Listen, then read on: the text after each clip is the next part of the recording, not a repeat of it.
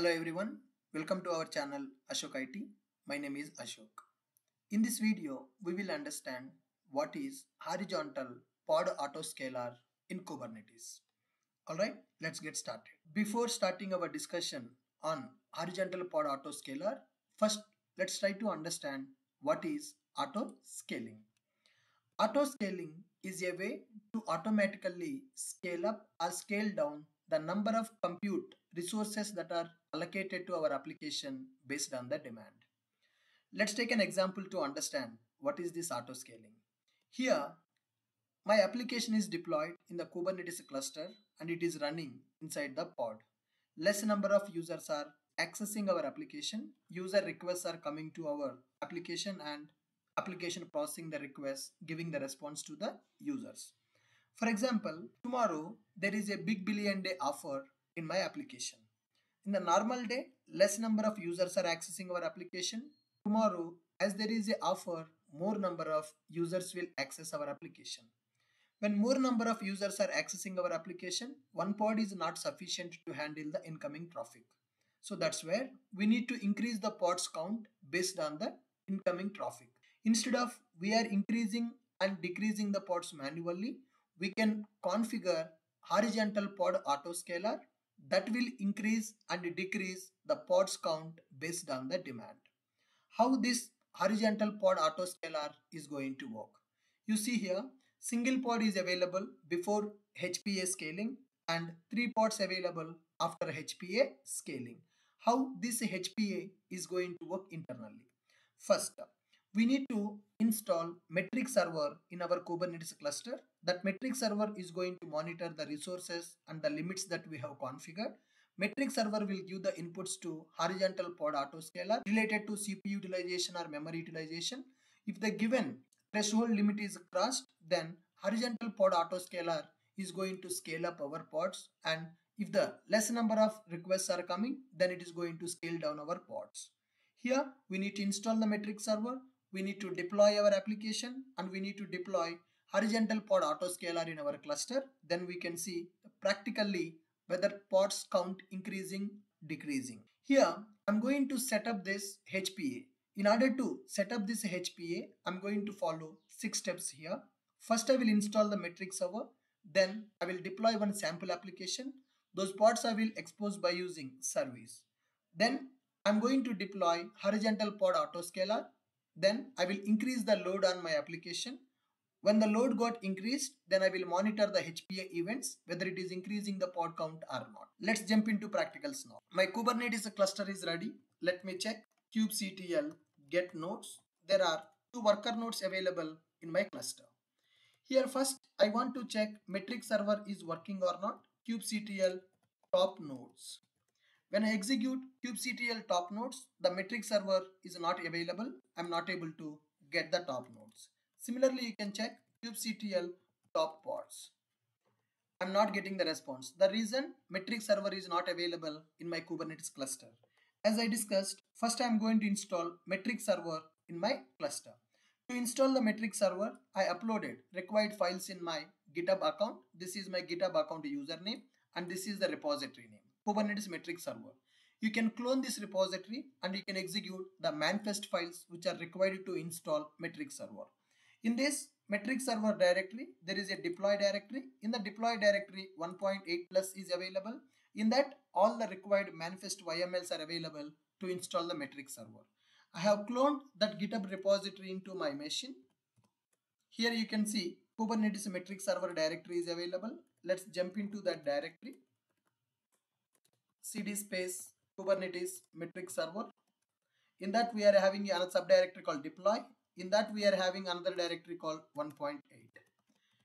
List down the files. Here there are several manifest YMLs are available. Let me apply all those YMLs by using kubectl.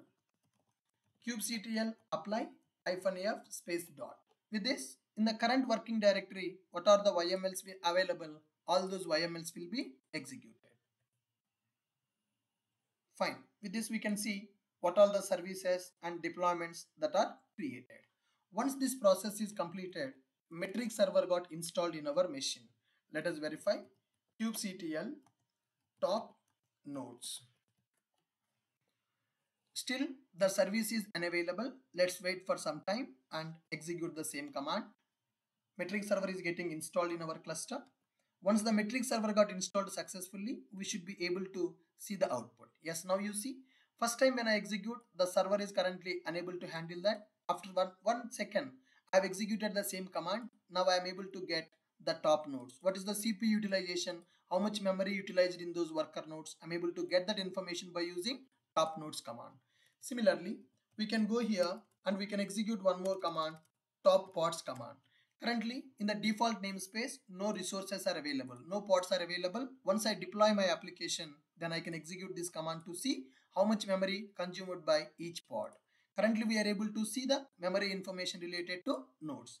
With this, I completed my metric server. Now I need to deploy one sample application in the Kubernetes cluster. To deploy that application, I have created manifest YMLs. Those manifest YMLs I have uploaded in my GitHub repository. Kubernetes manifest YML files repository available in the GitHub account. In that repository, you can see one folder 05 HPA. If you go to this folder, you can see deployment YML, service YML, and HPA YML.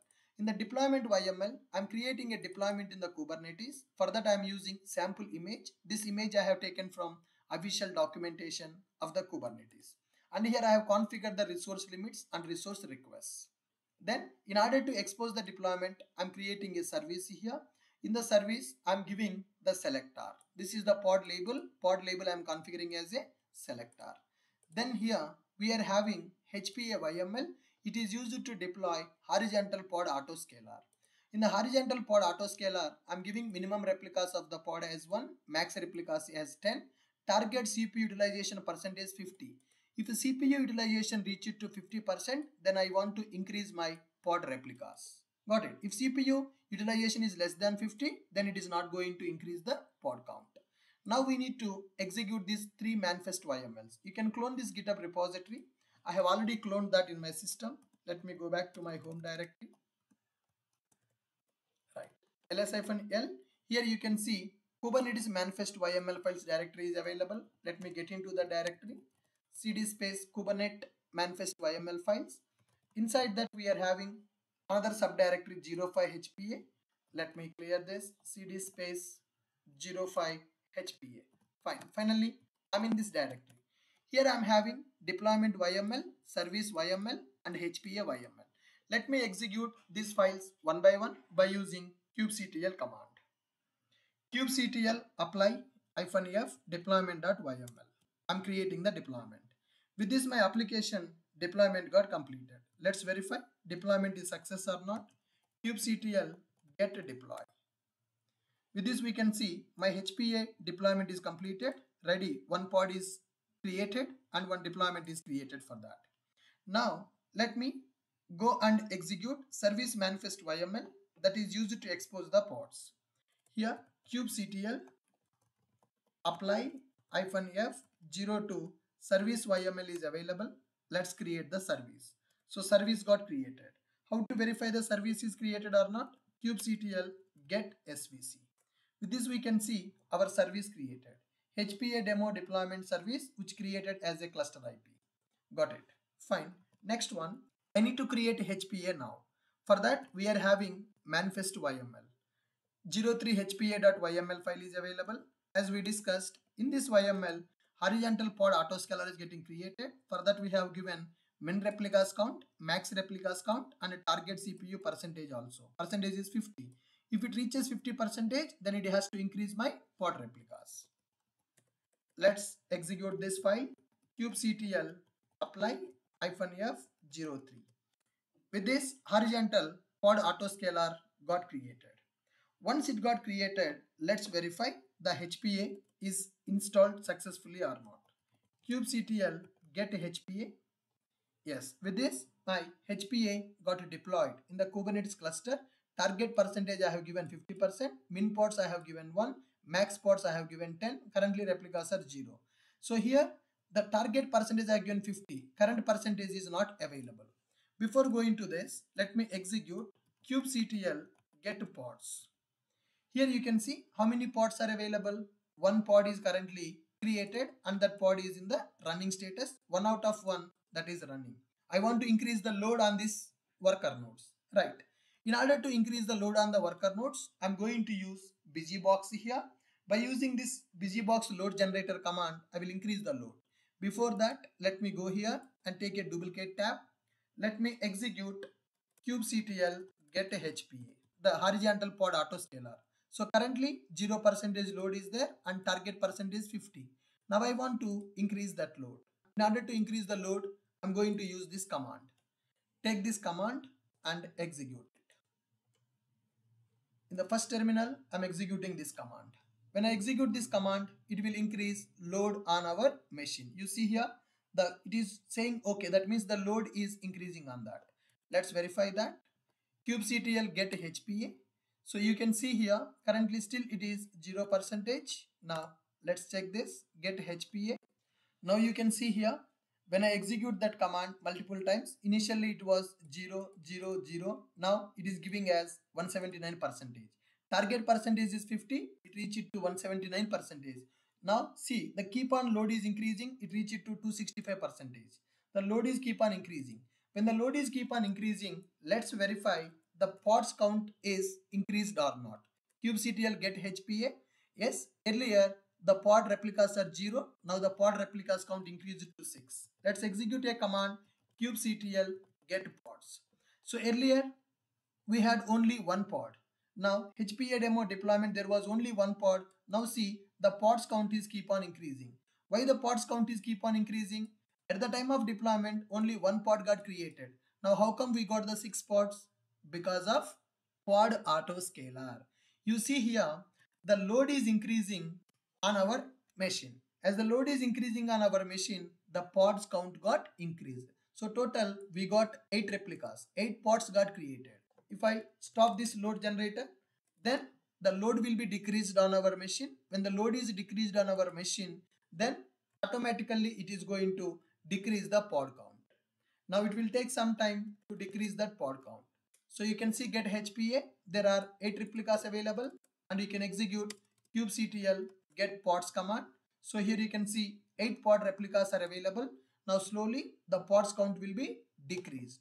Now you can see here, earlier we had 8 pod replicas. Now it deleted one pod replica. Now the replicas we have 7. Slowly it is going to reduce the pod replica. When the load is decreasing, the pods also will decrease. When the load is increasing, the pods count will increase. That is called auto scaling. When less number of users are accessing our application, one pod is going to execute. When more number of requests are coming, when the more load is there on our application, the number of pods count is going to increase. Here how this autoscaler is working.